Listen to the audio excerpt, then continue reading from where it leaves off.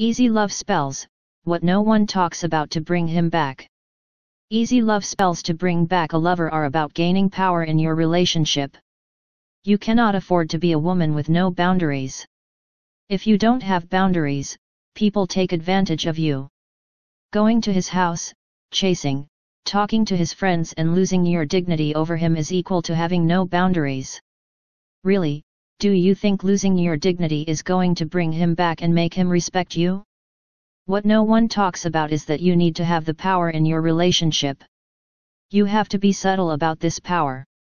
I'm talking about controlling him and making him behave in a way that pleases you. This is an art that you have to learn.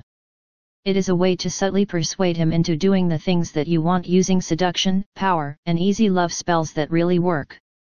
It is about having your secret agenda in your relationship. I know this is controversial, but think about it. You didn't have any power in your relationship.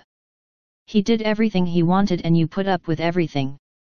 You thought that losing your dignity was a way to show him how much you love him. Instead, he abandoned you and probably cheated on you. If you want results, you cannot be inferior in your relationship. You cannot lower yourself in your relationship.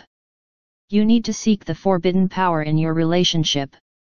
Easy love spells to bring him back allow you secretly control him, but you have to understand this because no one talks about it. You have to gain the forbidden power in your relationship. You need to have boundaries, and you accomplish all of this with easy love spells that work.